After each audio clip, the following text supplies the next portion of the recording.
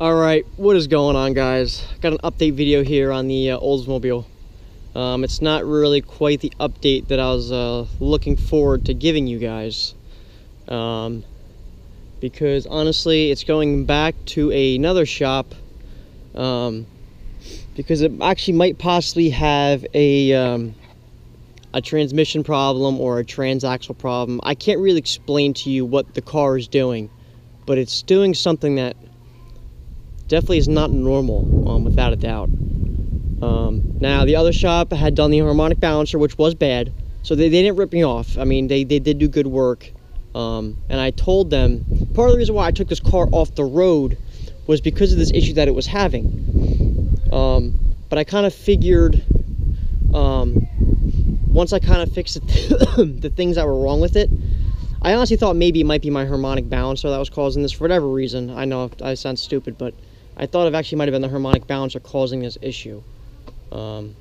Because the harmonic balancer, I know it like operates your, it operates pretty much your whole engine. Like, I can't explain it. It runs off the belt, so like, if that thing's out of whack, it throws your engine. I'll show you the harmonic balancer. It throws everything off. Like, it needs to be in sync with the, the motion of your, crankshaft and all of that. God, but yeah, right down there's a harmonic balancer, and if you see it runs off the belt, like I said, if that isn't, if it's out of balance, which mine was, it can throw things off and actually can ruin your engine. So, I mean, and that needed to be done, but I thought that was actually kind of what was causing the issue, but it wasn't. And I thought when I was driving it that day, and I'm like, okay, well, possibly just, I thought maybe it might be my fuel pump. Because I remember what happened is I was driving this car to work one day, and, it started acting up. It started doing this issue, and I remember I was low on gas. And I remember I filled it. I didn't fill it up. I think I put like maybe like $5 worth of the gas, and it was still doing it. So I thought, okay, maybe it's like my fuel pump, because I remember we changed a fuel pump in it years ago. And what happened was I remember we couldn't get the fuel pump to fully sit.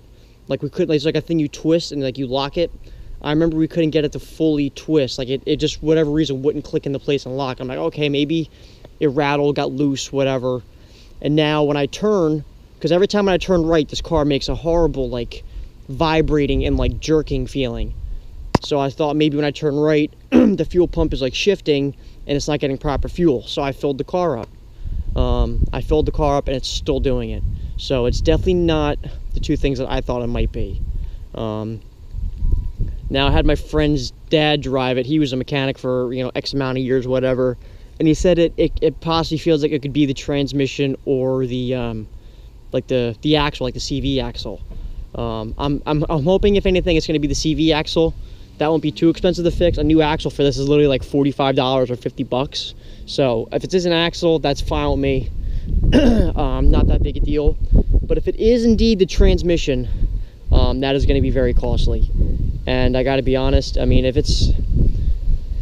don't want to dump too much more money into it. I mean, as much as I love this car, this is like my first car, and I told myself I would never get rid of this car. I mean, where I'm at right now, it just doesn't seem worth it to me. To do two super crazy expensive things to it. I mean, I am willing to spend more money on it. I'm not, you know what I mean? Like, I am willing to put more money into it. I'm not going to say, I'm done with the car. But let's just say if it hits a certain number, I'm not going to fix it. Look at a squirrel, look at a squirrel.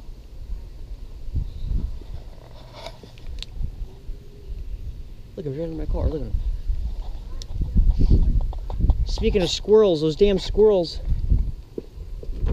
There's another problem I have, but this is an easy fix. I'm not that worried about it. It's annoying, really, but I'll be able to take care of it. If you look under my car, I don't know if you're able to see it, but if you look right there, they chewed. See the hole right there in my line? Kind of hard to see, but the freaking squirrels chewed a hole in that rubber line there. They like to taste the gas. They actually had done it before. See, if you look, I had the metal metal netting there around that one. I put that on there because they were literally chewing that line up, and that line is, you know, what feeds gas to your engine. So what I did is I just put like a hose with a metal wrapping around it. That way they couldn't chew that line. But now they're chewing this one. It doesn't leak gas unless your tank is full. So it only leaks when my tank is full. Like when the guy was filling up at the gas station, as soon as I got close to being full, the gas started pouring out everywhere. All because of those damn squirrels. So I'm gonna have to replace that line. Well, I may not be replacing the line depending on, you know, what the issue is with my current, you know, what's currently going on with it. But if you know, it is fixable and it's not too expensive, I'm gonna get that line fixed. I'm assuming I could probably just get that from parts store or something. I don't know. I gotta try to find one that has like a metal wrapping around it, because they, like I said, they chew the damn fuel lines on this. The squirrels in my area, I swear to God, they're like rabid squirrels. They literally chew. We used to have a lawnmower out here on the side of the house, and they like chewed all the gas lines on that. We had something else out here too that had like gas in it, and they chewed it all up, like destroyed it. So I don't know if you guys have the issue, but the squirrels around here, they're like freaking rabid squirrels, I swear to God. They're like maniacs. But I don't know. Currently right now, it is going to be going to the shop today. And today is we're going to find out how much, you know, how much it is going to be. I'm hoping it's like, you know, just a couple $100 or something. But my luck, it's probably not. You know, I really don't know what I'm going to do. I really don't want to sell it. It's really a shame. Because I know if I do sell it to someone and they end up putting trans in it, well, I got to put some grease on that. But they're honestly going to just, whoever owns this car is just going to destroy it. You know, because these cars, you know, no one cares about them. This is just some, you know, piece of crap car to get from point A to point B, whatever. But to me, this car is very, it's very special. I love this car. As stupid as this car is, I absolutely love it. I don't know, I know whoever I sell it to, they're going to just not take care of it, and this car eventually will die. As like for me, I wanted to try to, you know, keep it alive, like honestly, as long as I can.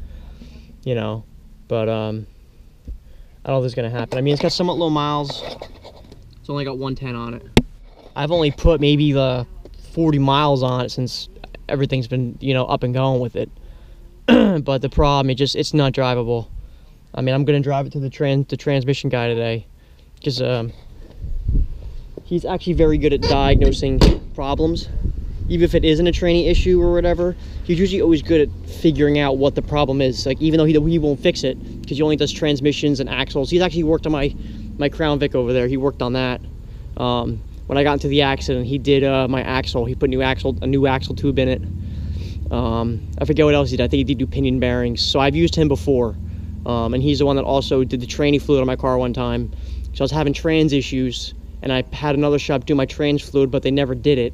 So I ended up bringing it to him, and he said that you got ripped off, they never changed it, and after he changed the fluid, then the car seemed okay. So he's a pretty good guy, and he always, you know, he doesn't try to rip you off or anything.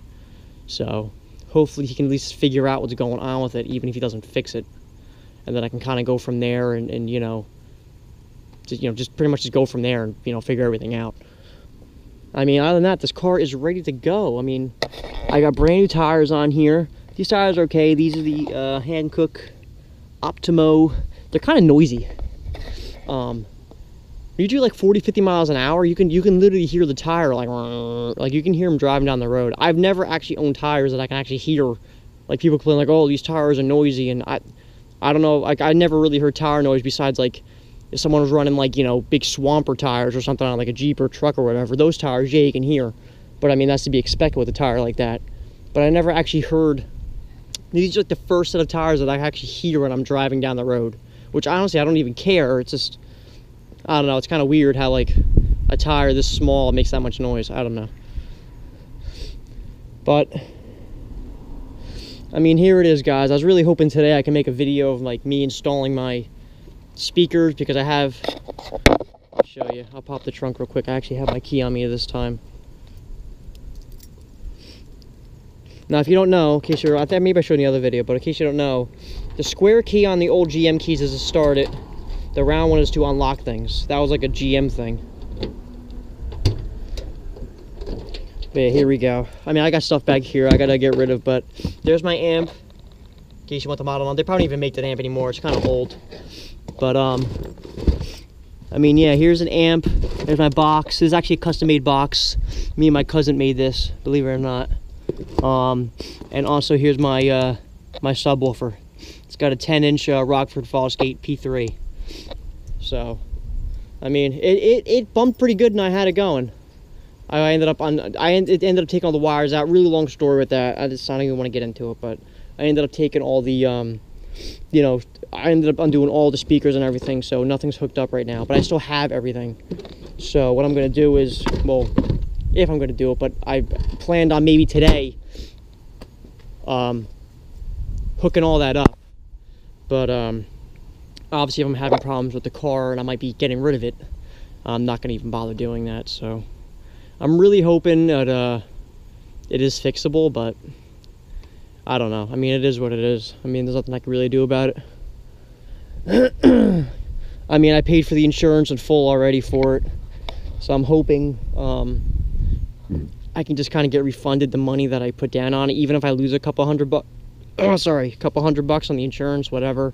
Because I mean, I paid for the insurance for the full year, so I'm kind of just hoping, you know, they'll refund me at least most of my money. Like I said, even if I lose a couple $100, whatever, I understand.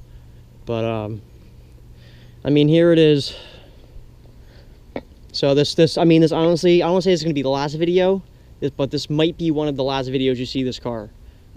Honestly, if it's not fixable, the last video you're gonna see is probably the next one. Be like, hey, listen, it's getting sold. You know, I'm not gonna junk it. I'm probably gonna try to sell it. I mean, even if I get $400 out of it, you know.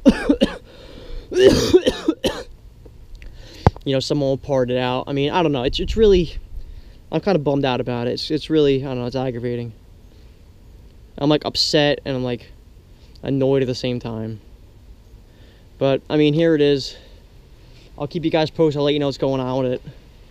But I mean, I actually, when I took it on the Parkway, I got it up to like 85. I was doing like 80, 85, and I'll tell you what, it was actually driving really good. Believe it or not, amazingly, I would say it almost ran as good as the Crown Vic over there. Like smoothness wise, like on the Parkway, this thing was really smooth. Like, it wasn't like, there's no vibration, there was no nothing. It honestly felt like super solid driving down the Parkway. I mean, on the shocks in this, I'm pretty sure the shocks in this are original. I mean, this thing's from 1992, so I mean, these shocks have definitely seen, you know, a lot of action since 1992, and this thing still drives great. So I mean, it really is a nice car. There's really not that much rust on it. It has some surface rust, but if you were to just take care of that, just put a little, not even Bond though, but if you were to just get this car painted, it would be fine because there's no rot. It's just all surface. Like right here, if you look, it's just surface, you know what I mean? Like, this car really has no rot. It's pretty clean considering. The only rot that it actually does have, which I'm thinking about just kind of, well, if I end up, once again, if I end up keeping the car and fixing it, is right here. That is like the only rot it has. But I mean, what I could do is I can just put some like, friggin', what do you call it? The, I can't think of the name of it.